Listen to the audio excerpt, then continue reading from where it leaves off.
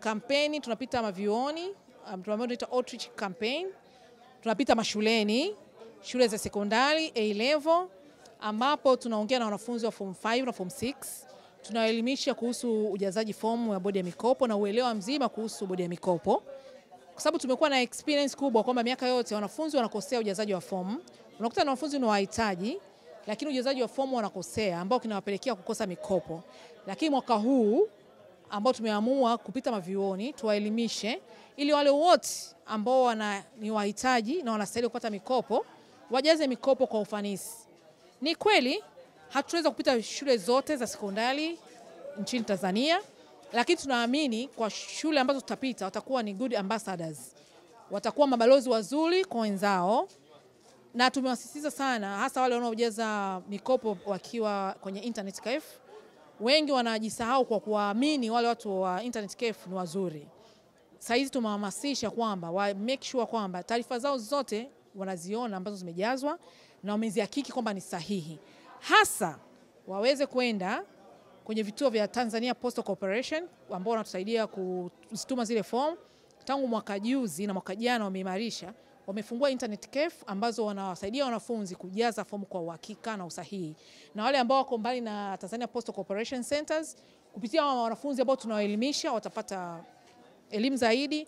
Na pia kwenye mwezi wa 4 wa 5 tutakuwa tunapita kwenye vyombo mbalimbali vya habari, tutahamasisha, tutakuwa na Mikopo Day ambayo itafanyika pale Kijitonyama, tutahamasisha, kuna maonyesho ya TCU, watu tunakuwa na wenzetu wa TCU, tutaendelea kuhamasisha na wanafunzi wengi tunaamini wanaelewa na itakuwa ni programu endelevu. Kwa wanafunzi wasisite hata kutembelea kwenye ofisi zetu au kuwauliza shule ambazo, kwa mfano hapa Dar es Salaam ni shule nyingi sasa, kwa baada ya wiki hii tutakuwa tumezitembelea.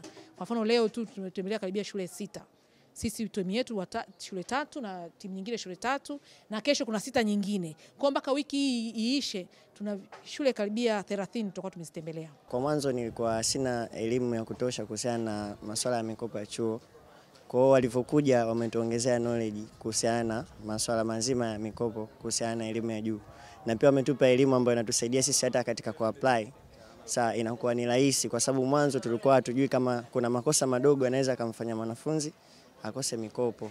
Mbona kwa walivyokuja leo kuongea na sisi tumeshukuru kwa kiwango kikubwa kwa sababu wametusaidia kujua procedure zote ambazo tunatakiwa kufuata ili kukamilisha maombi yako.